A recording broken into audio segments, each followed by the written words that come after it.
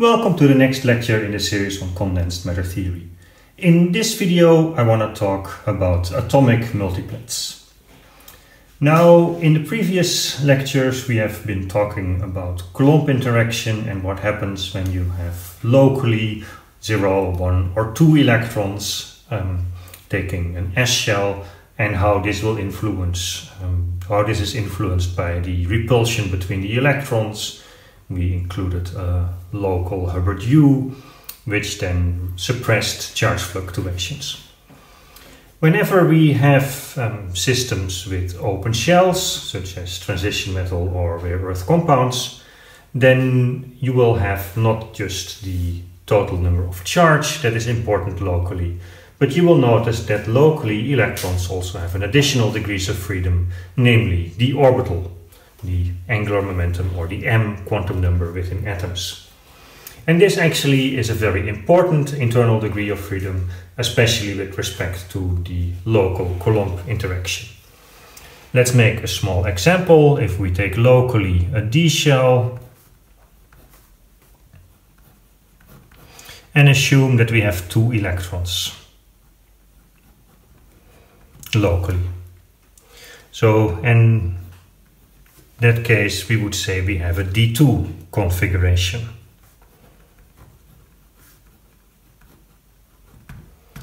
Then there are many different ways in which we can place these 2 electrons in the 10 spin orbitals that we have locally. And if we, for example, assume that 1 electron goes into the x squared minus y squared orbital,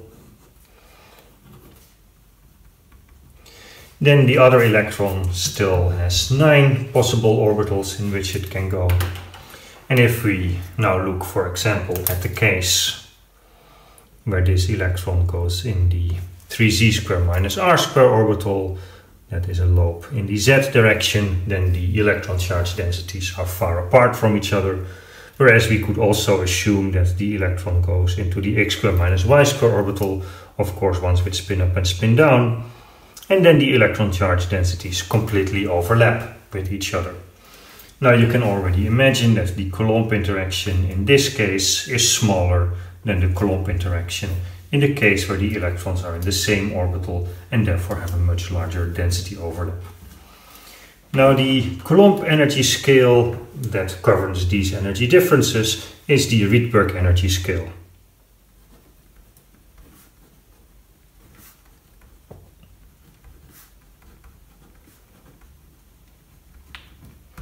So compared to the bandwidth, which is electron volts to Rydbergs, this is definitely not a small energy scale that is involved in your systems.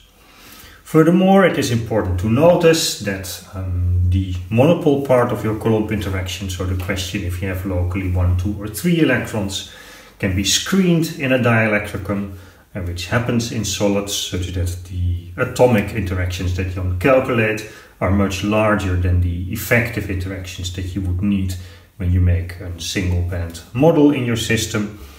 The interactions that we have here depend on local shapes, the way you arrange locally your electrons, and to screen such kind of differences in the Coulomb interaction between charges that have different shapes involves higher multipole interactions, and that is much harder to screen. First of all, because multiple interactions fall off much faster with distance, and secondly, because you have to have basis states that can make and mimic these kind of charge distributions in your solid. Whereas when you just have an s orbital locally, you can never screen the difference between these 2 interactions. Such that the energy scales that we have in a solid are actually pretty large for the energy differences between these kinds of arrangements between electrons. Now, this is important when we look, for example, at magnetism. Magnetism is a result of having open shells, and if you have locally 2 electrons, then if you want to just minimize the kinetic energy, you should put them in the same orbital with opposite spin. But as this interaction is large, you would probably prefer to locally put them with parallel spins in different orbitals. And then the question on what is your local moment, how is your local charge distributed, and what are therefore the interactions between atoms is highly determined by these kind of Coulomb interactions locally between the different shapes of the different orbitals of the electrons involved. Now it's not only important for magnetism. If you look, for example, at the binding of oxygen in blood, so to the iron side in heme, then it is highly regulated by changing the orbitals which the iron occupies. When the oxygen is bonded, the electrons sit in the same orbital. When the oxygen is not bonded, the electrons sit in different orbitals, getting you the local magnetic moments that heme has. So the unsaturated heme has a magnetic moment, the heme with an oxygen bond loses its magnetic moment. And that, of course, is an energy balance that is highly important to be able to accept oxygen in the lungs and let it go in muscular tissue. So being able to calculate this really requires you to take the local atomic multiplets into account. There are many more of such kind of examples. The manganese complex in photosystem 2, many of the active centers in enzymes. There this is important.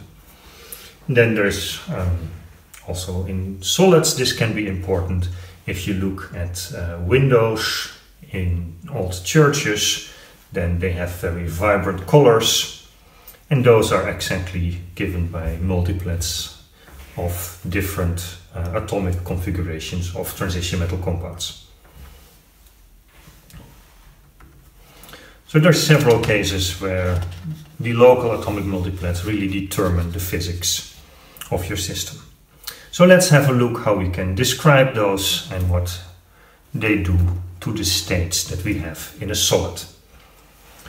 Well, we can start with the Hamiltonian, and the Hamiltonian that we have is the Coulomb interaction, 4 pi epsilon 0 to get SI units, a half because I'm going to sum over the two electrons where the coordinates are different. So we have the interaction between coordinate 1 and 2 and coordinate 2 and 1.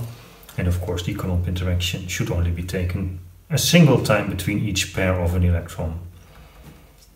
So instead of a half sum over I equal to j, you could also sum a half I smaller than j. Without a half, the sum over I smaller than j. But that's our Coulomb interaction. We want to work in second quantization where we can pick a basis set. So we can sum over 4 basis functions, and then we have an interaction strength that depends on the 4 basis functions that we have. We have 2 creation and 2 annihilation operators, tau 1, 2, tau 3, tau 4. And the creation of particle tau I out of the vacuum creates the particle in a basis. And this is the one particle basis.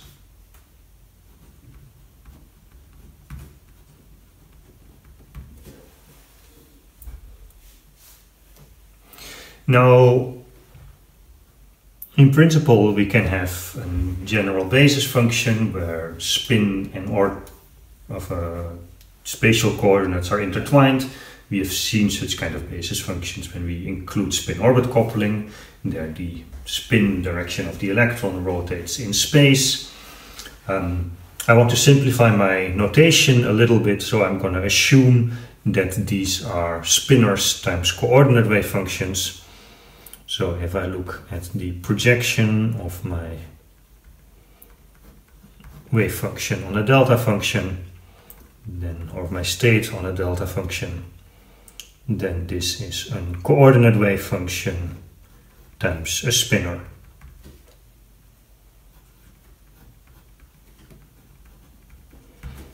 So I'm assuming that the spin of my basis functions always points in the same direction everywhere in space.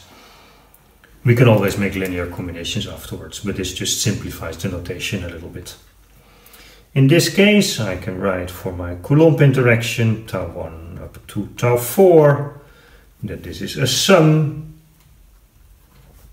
where I have the spin of particle 1 and particle 4 to be the same, the spin of particle 2 and particle 3. So the creation here and annihilation there and there have to be the same. Then I have my 4 pi epsilon 0, the interaction strength, a half, because I'm again integrating over all possible coordinate combinations. And then we have the wave function for particle 1 at coordinate 1, the wave function for particle 2 at coordinate 2, the interaction e square over r1 minus r2, the distance between our electrons, and then particle 4 at coordinate 1 and particle 3 at coordinate 2. So particle 2 and 3, 1 and 4 have the same coordinates, and that integrated over whole space. D3 R1 and D3 R2. No need to put brackets there.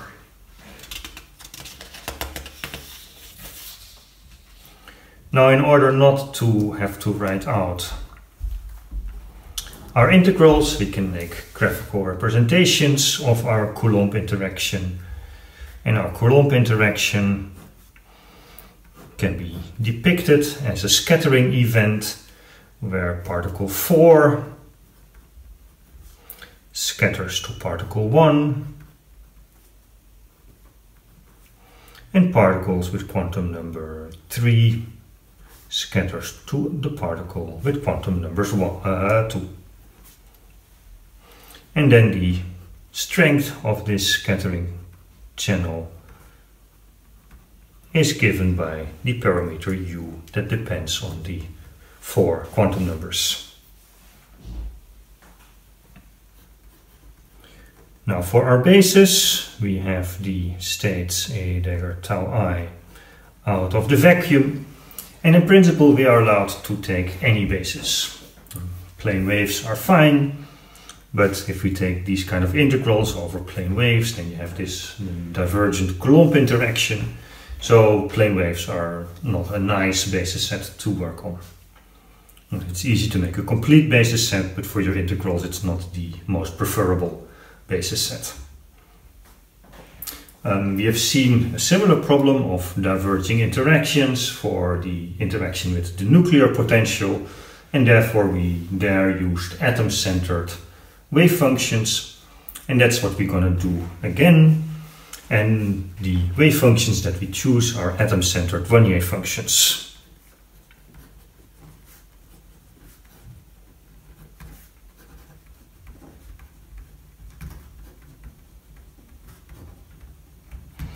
Now, in a solid, the Wannier functions must not consist of a singular angular momenta around the nucleus. And for Coulomb repulsion, it's nice to expand on spherical functions. So we're going to expand our Wannier functions on spherical functions. So we're going to use an additional spherical basis, which we can now quantify with the quantum numbers n, l, m, and sigma. And those are the quantum numbers that we have seen for the hydrogen atom, for example. And then our wave function, our Wannier function, centered around site r, or centered around site minus r, can be written as a sum over all coordinates. And then we have alpha tau n, l, m, sigma, where this is just a complex number, giving you the expansion coefficients. Then our spinner, y, l, m, theta, phi, r and l of r.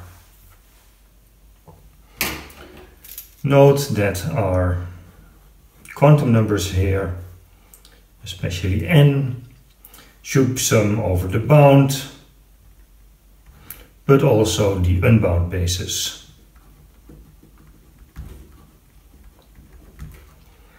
So n is an element of all integers, all positive integers, and all real numbers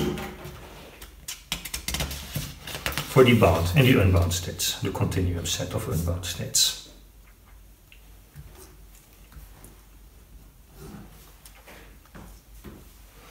Now we can express our scattering strength U in terms of the scattering strength U for our spherical basis functions.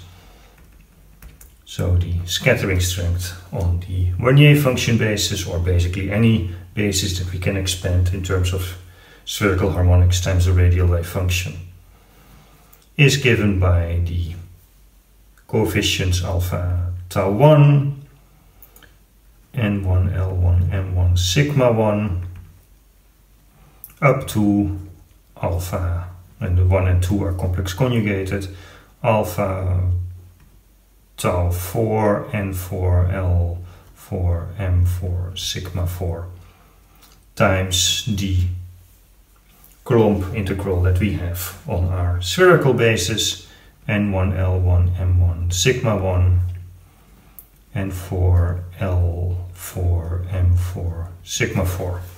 So we have here a single parameter with 16 indices, and let's introduce some shorthand notation, 1, 2, 3, 4, where this stands for the quantum numbers of basis state 1, basis state 2, basis state 3, and basis state 4 within the scattering process. Now we have a spherical basis.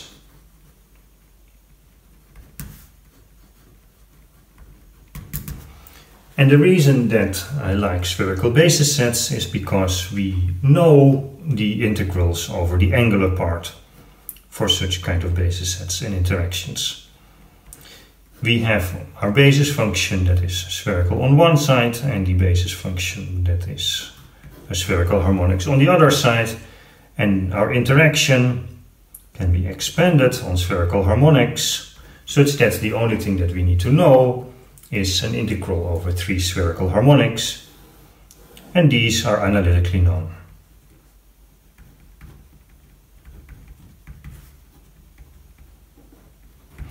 The expressions are not extremely compact, but they are known in terms of factorials and sums over factorials of all the indices that we have. So they are easy to calculate, and now and then you can even do the analytical derivations. So in order to use this, we have to expand our interaction, our Coulomb interaction, that depends on the distance between the two electrons in terms of spherical harmonics. And we can do that. So the expansion of 1 over Ri minus Rj is an expansion in terms of spherical harmonics. So we sum over the length of your angular momenta. Then we sum over the projection of your angular momenta on the z-axis, so the complete basis set of spherical harmonics. And then we have our expansion on spherical harmonics that comes with a prefactor of 4 pi over 2k plus 1. We have the dependence on the radial part, which is the minimum of the two radial coordinates to the power k divided by the maximum of the two coordinates to the power k plus 1, and then our spherical harmonic mk of the radial coordinates of the first particle times the spherical harmonics of the radial coordinates of the second particle, and this one is complex conjugated. If we now do integrals, then the integrals over the angular part you can do analytically, and the integral over the radial part is nice and continuous, except for the case where r is equal to 0, because there it is a 1 over r kind of behavior. But the good thing is that when you do such kind of integrals, you get your volume element that goes with r square, such that in the end you always have an r square divided by r, so an r in there, such that this integral is completely analytical and has no poles anymore. So by going to spherical coordinates, you change a 6-dimensional integral over something that is highly divergent. Actually, it's divergent in 3-dimensional volume, where Ri is equal to Rj, into a 2-dimensional integral over the length of R and the length of R, the length of Ri and the length of Rj of an integrand that is fully analytical. And of course, you still have the 2 integrals over your angular coordinates, but those you can do analytical.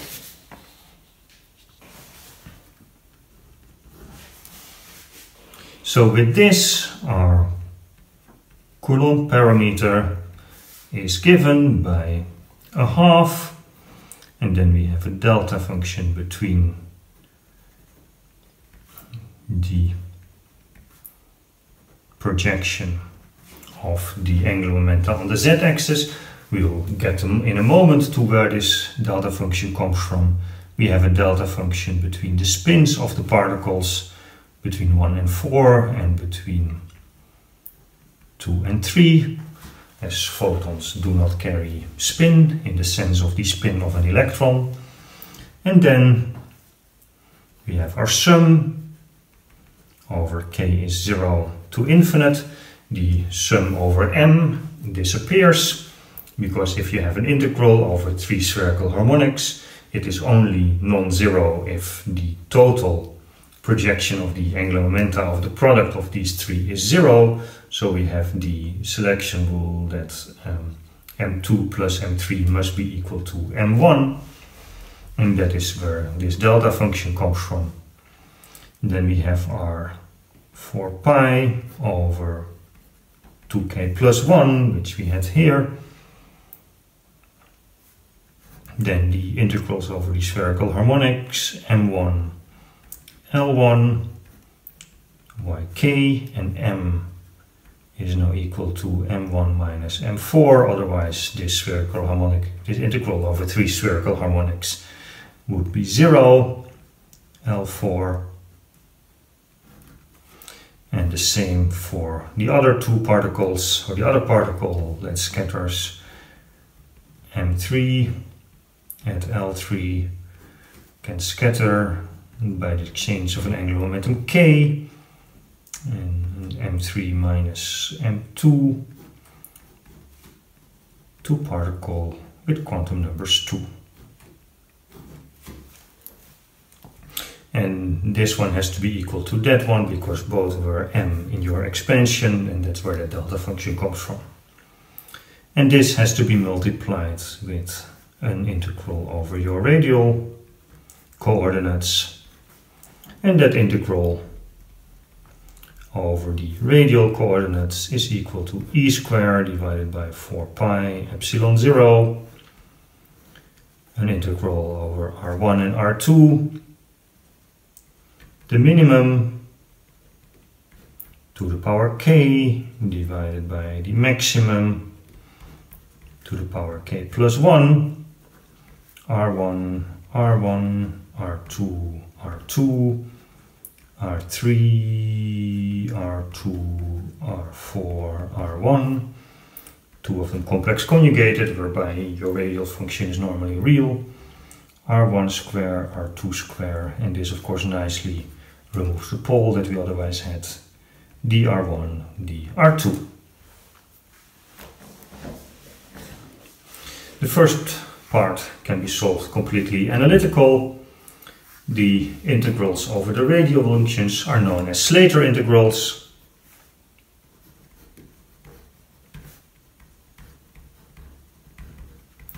And an important case is the case where we look at the interaction between electrons within the same shell.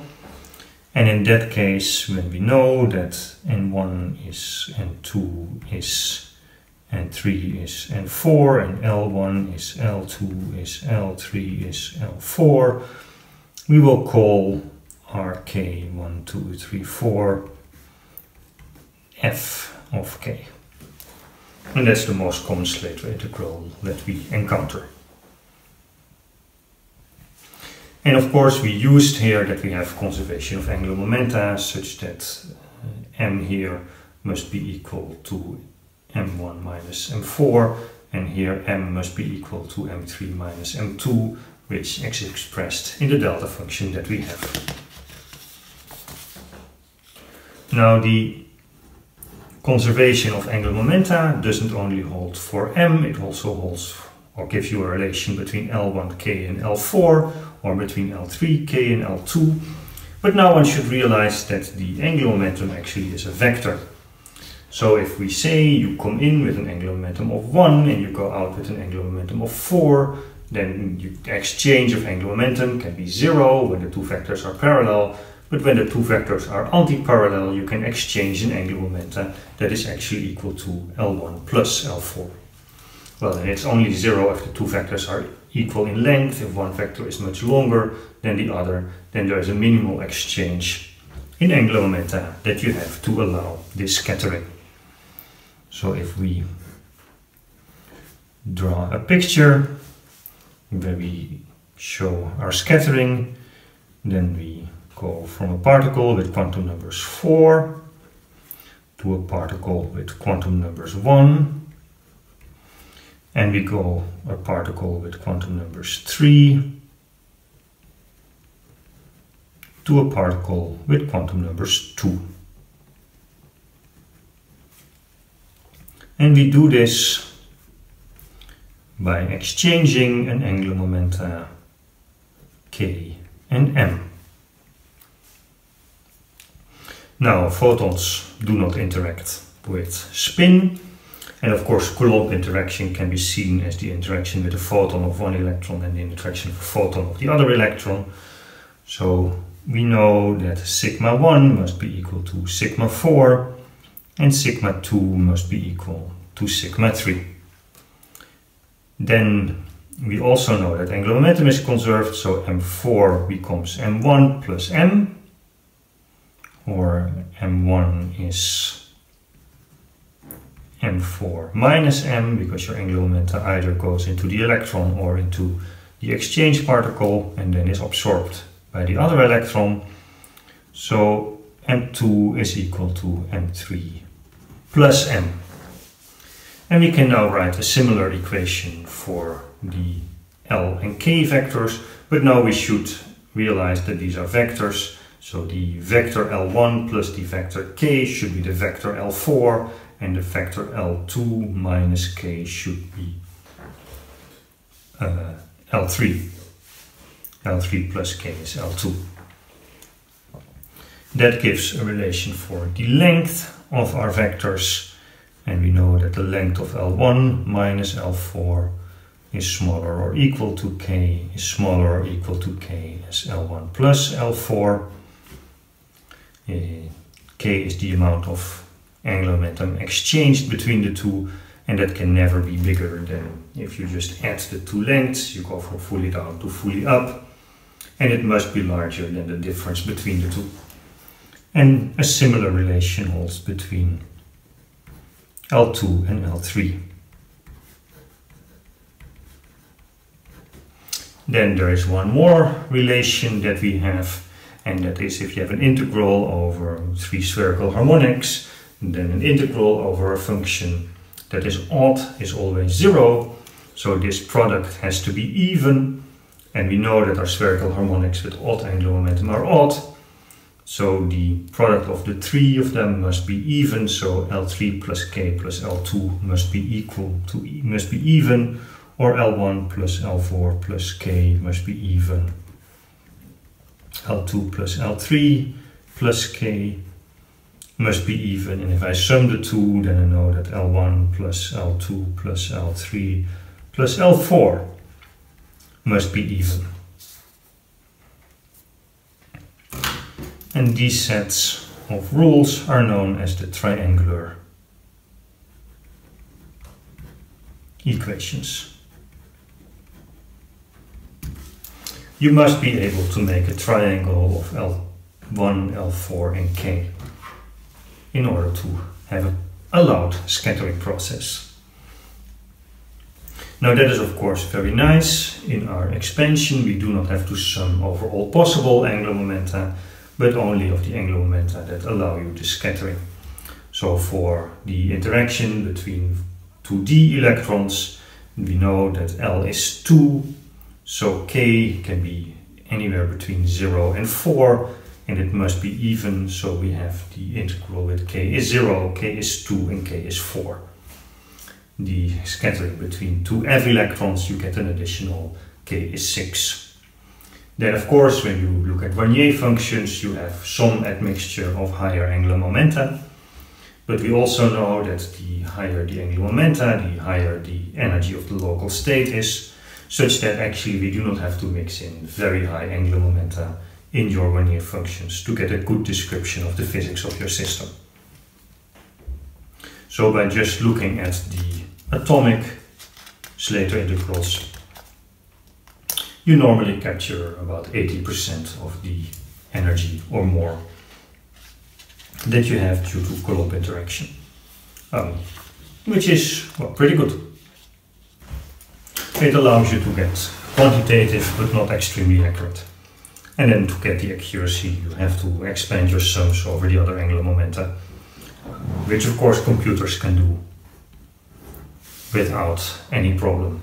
But you get the basic understanding of all the possibilities without this additional sum by just looking at the atomic states. So that's what we're going to do now. Have a look at the atomic eigenstates.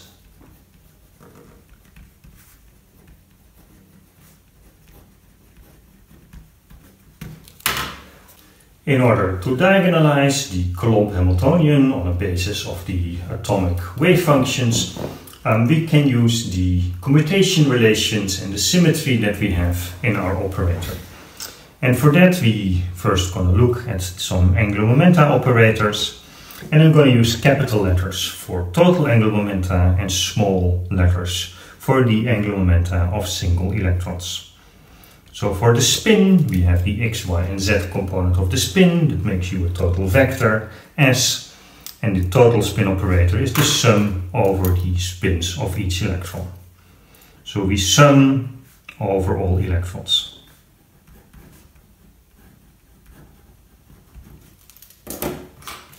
And instead of looking at the spin, we can also look at the angular momenta of the electron. Now, when you think of the angular momenta of an electron in a solid or molecule, that is not necessarily well defined. But in our case, we have poles in the potential at the nuclei of all the atoms, and we look at the Wannier functions centered around a single atom, and then the angular momenta around this pole, this diverging part of the potential, is very well defined.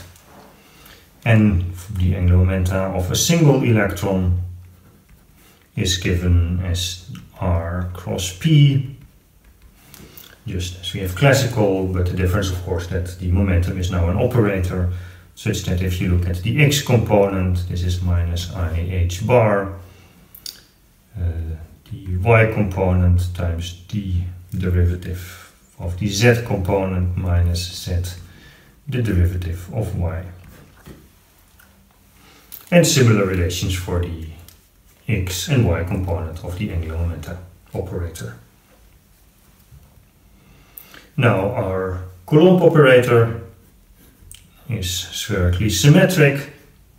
It commutes with the spin, it commutes with the angular momenta, and we know that all components of the angular momenta commute with all components of the spin. And of course the x component of the spin doesn't commute with the y component of the spin. And very important as well, your Coulomb operator does not commute with the angular momenta nor with the spin of a single electron. If you look at the interaction between two electrons and you rotate one electron around the nucleus, it will get closer or further away to another electron, and that definitely does not conserve your energy, such that the commutation relations with a single electron are non-zero. But of course, when you rotate everything, then you're spherical symmetric.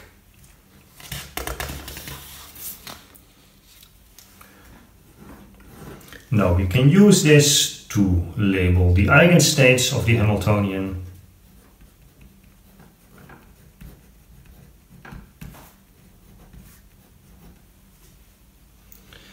And the eigenstates of your Hamiltonian are simultaneously also eigenstates of L square, Lz, S square, and Sz. Such that we can use this to label our states with the quantum numbers alpha. You might have states that have the same angular momentum but different energies. L, Lz, S, Sz. Now in my notation I normally do not distinguish between operators and expectation values.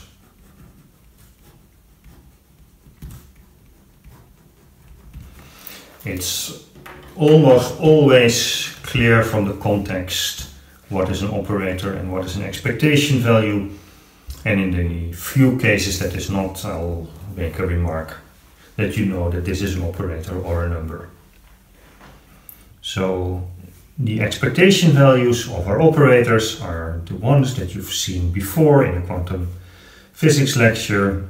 The expectation value of L square is h bar square L plus 1 times the wave function. And the same for S square, and the expectation value of Lz of that state is h bar Lz times that state. Now, what makes this powerful is that we can define the raising and lowering operators Lx plus minus I Ly, and the same for the spin. And when you act with the raising or lowering operator on your state, then this is equal to h bar square root of L plus minus Lz plus 1 square root of L minus plus Lz times the state, but now the Lz quantum number raised or lowered by 1. And similar for the spin, where you now get S plus minus Sz and raise or lower the expectation value of Sz. And of course, we know that when our Hamiltonian commutes with L, it also commutes with linear combinations of its components. So the Hamiltonian commutes with the raising or lowering operator for the angular momenta, and similar for the spin. Now, as our Hamiltonian commutes with L plus minus, and L plus minus relates states with same L and S but different Lz or Sz, we know that we have some degeneracies, states with the same energy. And if you look at H L plus minus acting on the state, then because L plus minus commutes with H, this has to be the same as acting in the different order. And from this it follows that the Hamiltonian acting on, and now we have a number, the square root L plus minus Lz plus 1 L minus plus Lz acting on the state alpha L Lz plus minus 1 S Sz is equal to L plus minus, and there we let the Hamiltonian act on this state, and we know that this is an eigenstate of your Hamiltonian, alpha L Lz S Sz times the state. And now we can here have the Hamiltonian act on your state because this is not a number, and we can have the raising or lowering operator acting on that state because this is just a number. And that gives you here the energy of the state alpha L Lz plus minus 1 S Sz times the number that you get because of the raising or lowering operator times the state is equal to the energy alpha L Lz S Sz times the number that you get acting with the raising or lowering operator on this state, which is the same number as we have here, times the state after raising or lowering it, which is the same state as we have there. So from this it follows that the energy of the state with the same L and S is the same for the energy where we have Lz one higher or one lower. Or in other words, the energy is independent of Lz and Sz and only depends on L and S and alpha.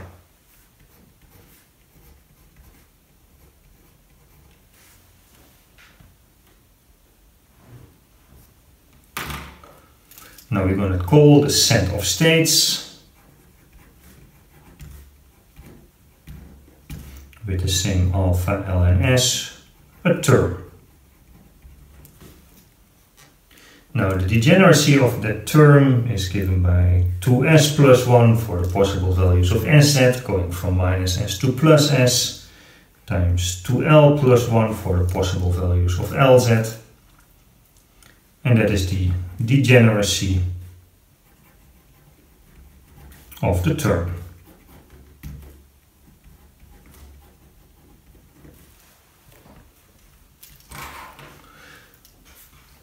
So the degeneracy tells you how much states with the same energy you have when you consider Coulomb interaction.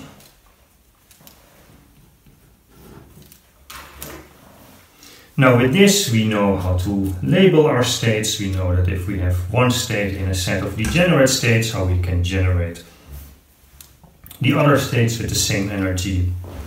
And now we are left with the question how to find explicit representations for your eigenstates of your Hamiltonian. So for this we'll have a look at an example.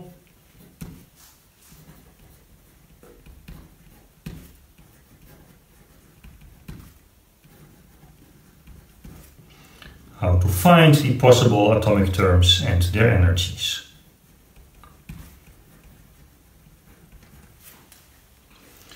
And for that we will look at a specific configuration. And the configurations are given by specific fillings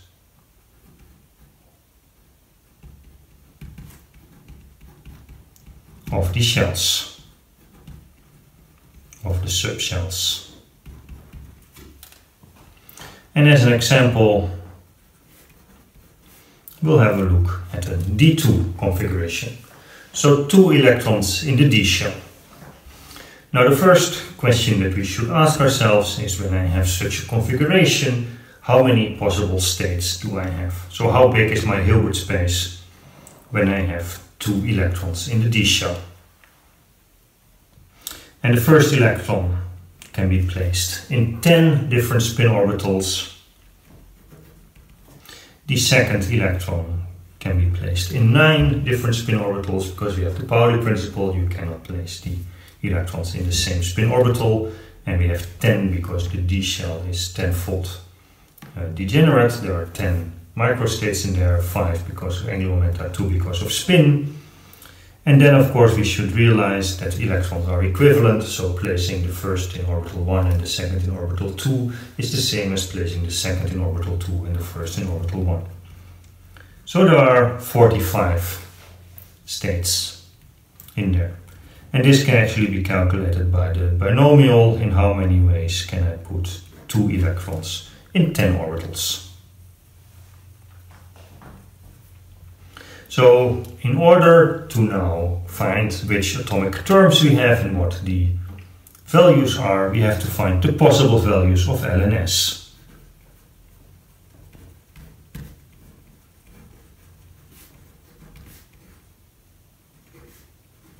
So what is the possible total spin that I can have with 2 electrons, and what is the possible angular momentum that I can have with 2 electrons in a d shell?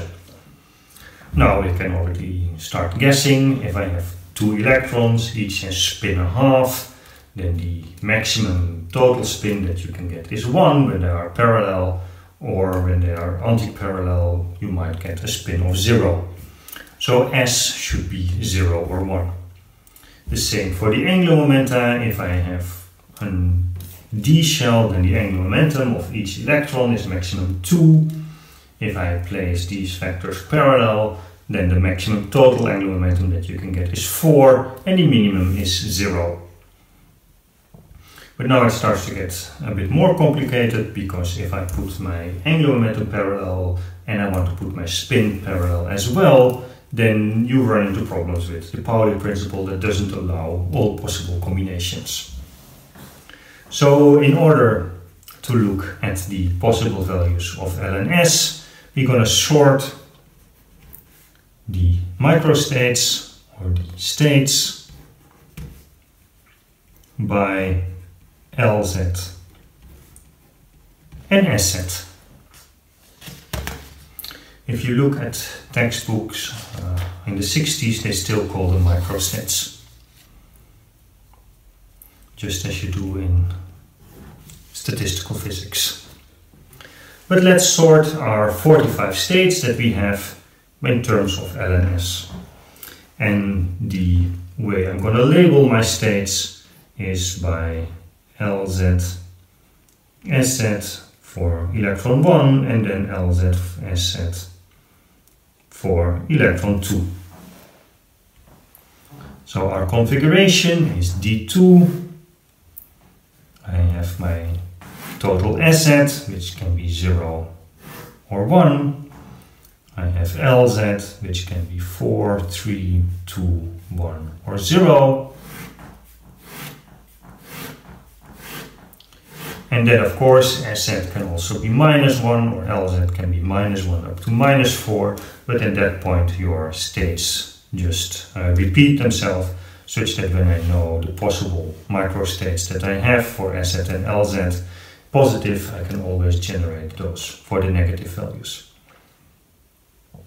When I want LZ to be 4, then I have to take my 2 electrons, both with LZ is equal to 2, and because of the Pauli principle, one has to be spin up and one has to be spin down. If I want to have SZ equal to 2, then I have to have both electrons with spin up, and this I can only do if they have different LZ, because otherwise the Pauli principle would forbid that state. So there is no 2 up microstate. And then I can lower my angular momenta projected on the z direction by 1 or by 2, and that is 2 up minus 1 up, and there are 2 ways I can do this. I can have 0, 1 up and 0 up, and then I have 2 up minus 2 up, or 1 up minus 1 up.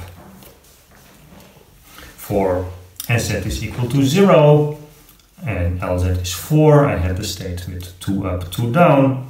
If I now lower my LZ by 1, I can have either 2 up, 1 down, or 1 up, 2 down.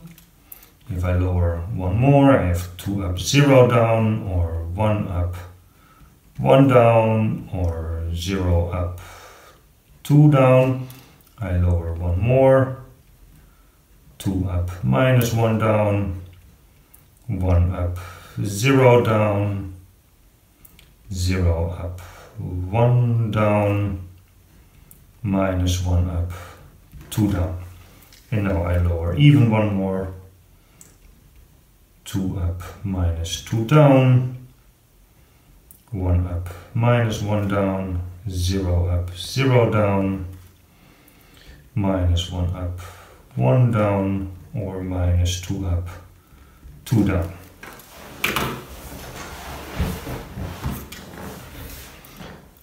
So those are the possible microstates that we have, the 45, arranged by expectation value of total LZ and total SZ. We want to label our states in the end by L, LZ, S and SZ. So we already have 2 out of the 4 quantum numbers that we want. So this state has a unique value of LZ and SZ, so it must belong to a unique set of L, LZ, S and SZs. The total spin is 1, or the spin projected on the Z is 1. There is no LZ is 3/2 or 2, so this must be a total spin is equal to 1. So the microstate 2 up, 1 up must be a state with S is 1 and SZ is 1. We know that LZ is 3. There is no state with LZ is 4 and spin 1. So the angular momenta of this state is 3. We can now look at the state 2 up, 0 up. We know that SZ is 1, LZ is 2. The total spin is going to be 1 again. Now the total angular momenta, you have to ask your question, is this 2 or 3?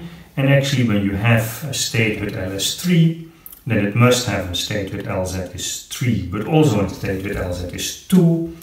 And there is only one state here, so this is the state with L is 3 and LZ is 2. Now if we look at the LZ is 1 in the sector with SZ is 1, we have 2 possible microstates. And what we have seen before, we have the state with L is 3 and S is 1. SZ is one of this state, and that term must have a state with LZ is 1. So one of these, or a linear combination of these 2, must belong to the term with L is 3 and S is 1. Now there is one more state of these. This state has SZ is 1, so it must belong to the state with S is 1. It has LZ is 1. And now the question is, what is L? If L would be 0, you cannot have an LZ is 1. If L would be 2, there should have been a state with LZ is 2. So LZ must be 1. So these 2 microstates are linear combinations of the state of L is 3 and S is 1, and the state with L is 1 and S is 1.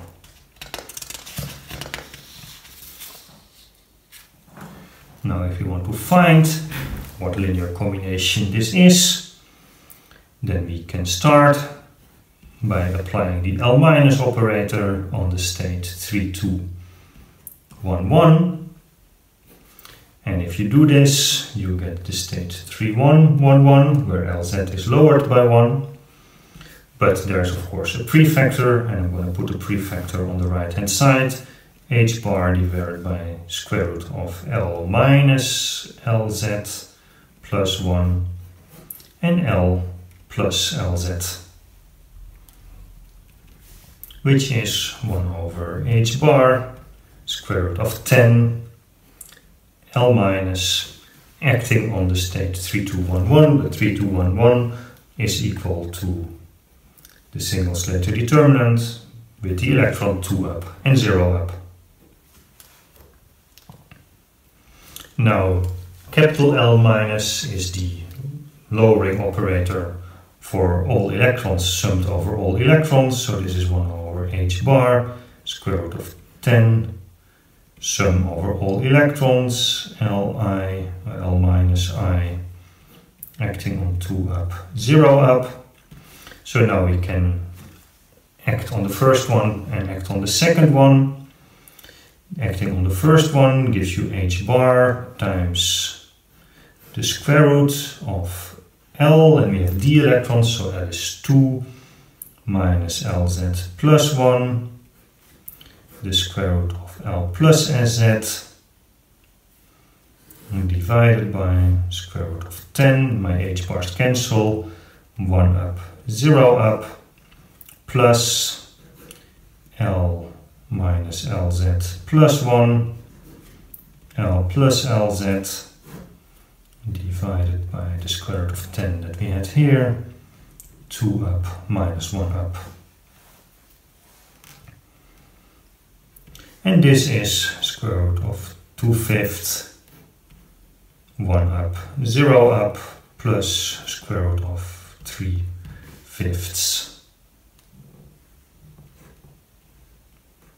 2 up, minus 1 up.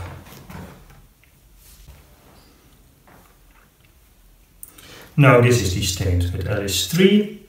We argued before that it also has to be a state with L equal to 1. So now the question is, what is our state 1, 1, 1, 1, L, Lz, S, Sz? Well, it has to be orthogonal to this state. We have a linear combination of two possible states, and we can very easily write down the state that is orthogonal to the one that we had before.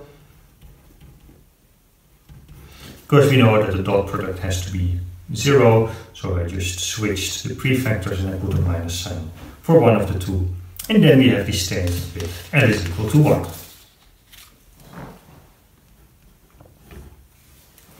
Now this we can do not only for the states with S equal to 1, which are the first column here, but we can also have a look at the states with Lz is 0.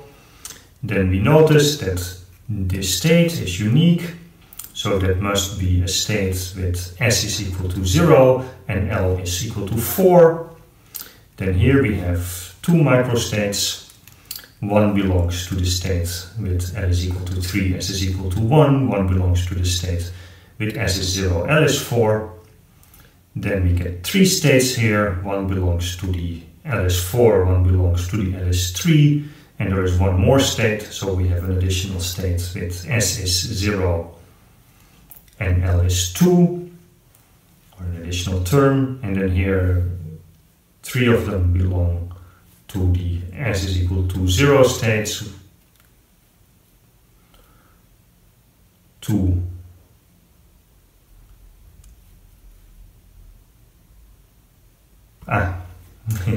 two of them belong to the S is 0 state, 2 of them belong to the S is 1 state. So we have 4 states, and at this point we have 3 S is 0 states and 2 S is 1 states. And with that we know all our states that we have. So if you look at the D2 configurations, then we have several terms in there. We have the S is 0, total angular momentum is 0, so the singlet S, and I'm writing my terms in terms of 2S plus 1L. Then we have the singlet G, the triplet P, the singlet D, and the triplet F. We can also calculate the degeneracy.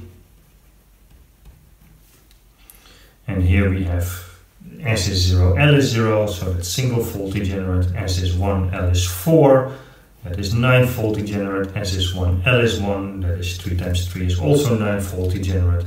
S is 0, L is 5, L is 2, that is 5-fold degenerate. S is 1, L is 3, that is 21-fold degenerate. And we can calculate the energy.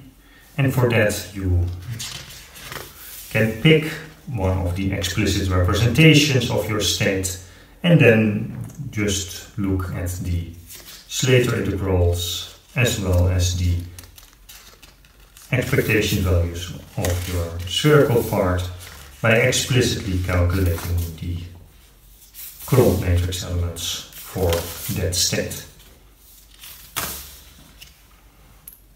We have here, and then explicitly calculating go back quite some part, explicitly calculating the interaction between your states. If you do this, then you will find that all of them have an F0 component. So the F0 tells you how much pairs of electron you have in your shell. It's the spherical contribution.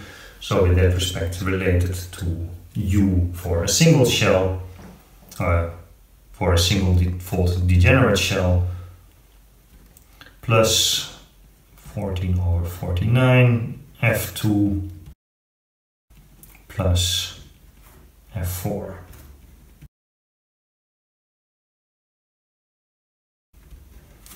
And I already ordered them such that the energy goes from low to high. And you see that your coupling of spherical harmonics has analytic expressions, but they're not going to be extremely beautiful. And naturally you don't have to know these things by heart. You can always calculate them, or better said, have computers calculate them for you. Now if we sum, then our total number of states is 45, and the total energy is 45 times F0 minus 2 over 63.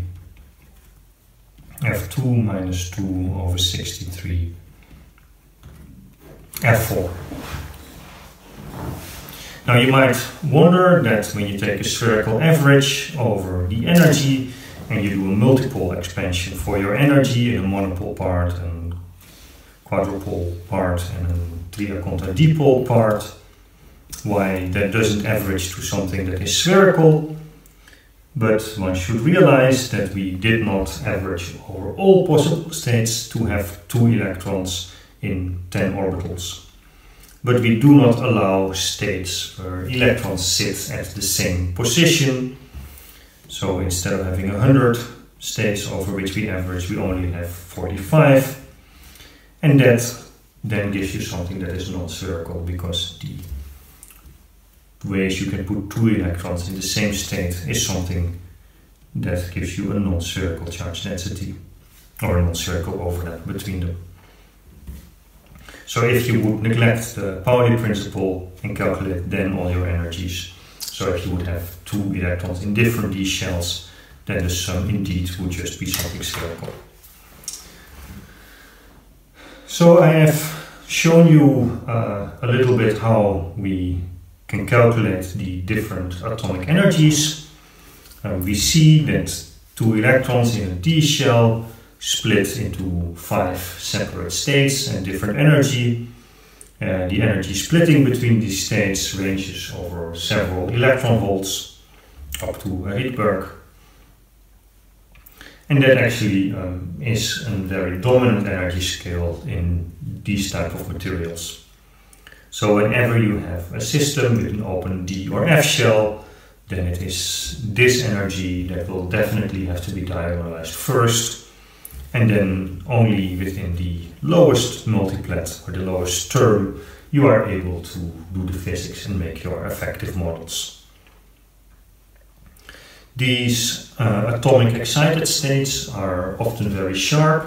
So if you take a real material and you measure these type of excitations, even in metals, you will be able to very clearly recognize your atomic excitations. And it is this very sharp, localized in energy type of excitations that you, for example, use when you look at old church windows where they put in transition metal impurities in glass to have very shallow band or very sharp excitations in energy, such that you get very bright and vivid colors. So in that sense, you can use them as pigments. Nowadays you can use nanoscale materials to change your absorption properties, which is probably cheaper than using transition metals as pigments in color and paints. But using transition metals used to be a very good way to make pigments with very bright and vivid colors. Thank you very much for your attention. We see each other later. Stay healthy.